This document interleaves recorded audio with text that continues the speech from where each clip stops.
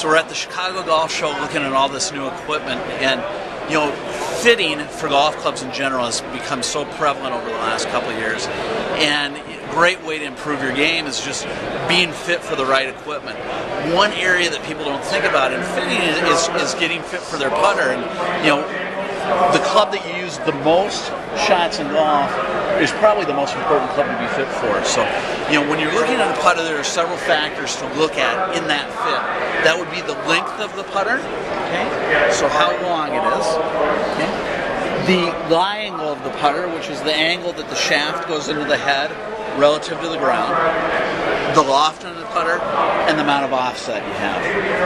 And if you combine those factors and get the right mix for you, you're going to be a markedly better putter.